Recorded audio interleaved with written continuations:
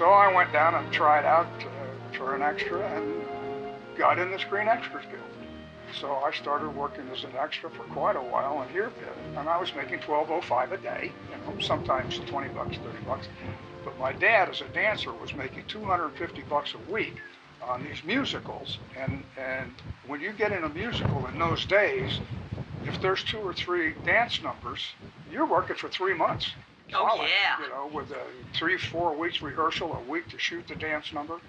So my dad said, "What? You know how to dance? Go on one of these dance interviews, So I said, "Oh, all right, I'll try it." So I went on one. The picture was called "I Love Melvin" with Debbie Reynolds and Donald O'Connor. And dadgummit if I didn't get hired to be in one of the acrobatic numbers that they said it'll be later on in the movie, but you're good for it, because I could do some acrobatic stuff.